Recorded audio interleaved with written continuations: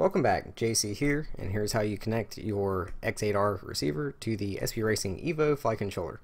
I'll be leaving links to my X8R, Evo, and Taranis playlist in the top right of your screen and description below, so check those out for other helpful videos.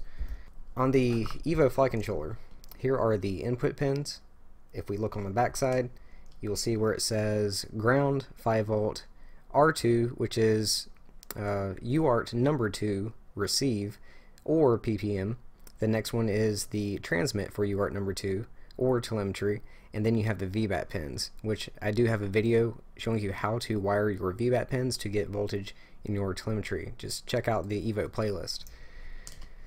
So what I've done is solder a 3-wire servo cable in that order with ground, power, and then the signal wire on what seems to be the PPM pin.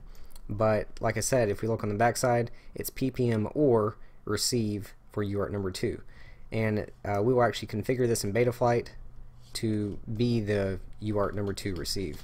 The reason for this is because we will be using this X8R in Sbus mode, and Sbus requires a UART port.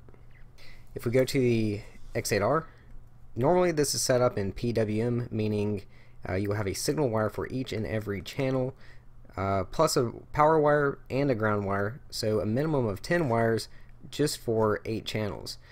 For one, we couldn't do that on this flight controller even if we wanted to, because this flight controller doesn't accept a PWM receiver. But the other thing is, with Sbus, you will get 16 channels. Sbus is faster than PWM, and it will only require 3 wires. So if we look at this diagram here, we will see its signal, positive and negative. It's referring to these 3 pins down here. So I will take this 3-wire servo cable and plug it in that order, with the signal wire towards the inside, ground on the outside. Now for telemetry. Telemetry requires a UART port as well, and specifically it takes a transmit on a UART port. We do still have the transmit pin for UART number 2, but UART ports can only do one thing at a time, and we are already using it for Sbus.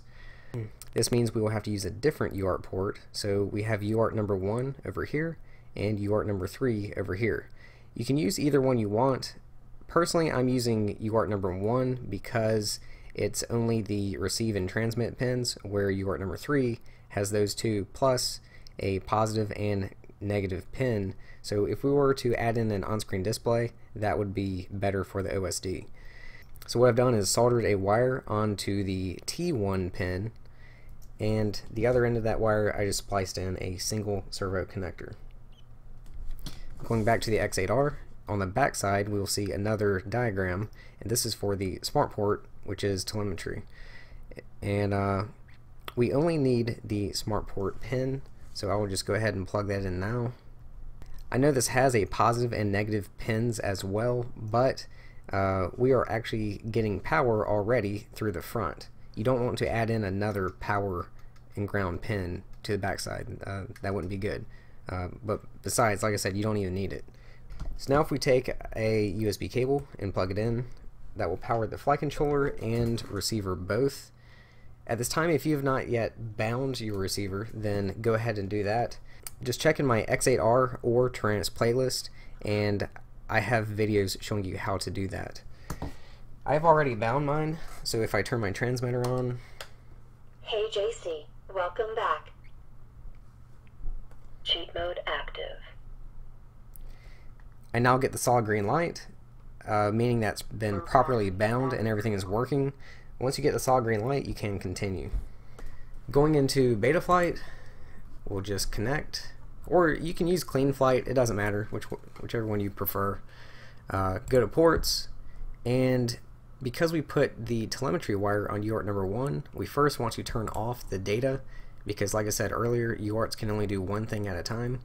Then come over to telemetry, and even though this is a FrSky receiver, these are different types of telemetry, and the X8R uses smart port telemetry. So choose smart port. Then for UART 2, because we put Sbus on it, we will come over here to RX and turn on serial RX. Then save and reboot. Now go to configuration, scroll down, and we want to choose RX serial because that's what Sbus is. Then down here choose what type of serial, which is Sbus. Scroll down again and make sure telemetry is turned on. Then save and reboot. Everything should be working now, so to test it, go to receiver. You can move your joysticks around. Roll, pitch, yaw, and throttle should all be moving now. If you have created any switches, you can test them out as well. Things are about to get real. Hybrid mode. Stunt mode active. Cheat mode active. All of that's working. Now go into the Taranis, press the menu button, hold down the page button to go backwards a page to telemetry. Scroll down and discover new sensors. Once it's done, press enter again to stop discovery, and there is all of your sensors. Now VFAST is going to be your voltage.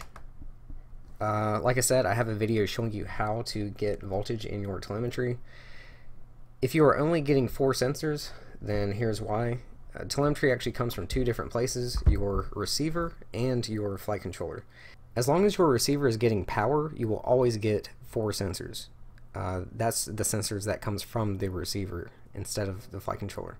Even if your telemetry wire is not connected to anything at all, you will still get those 4 sensors. So what this means is you are not getting any telemetry whatsoever.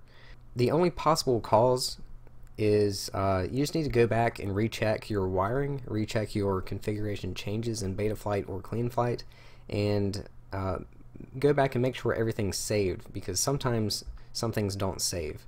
And that's really it. That's the only causes.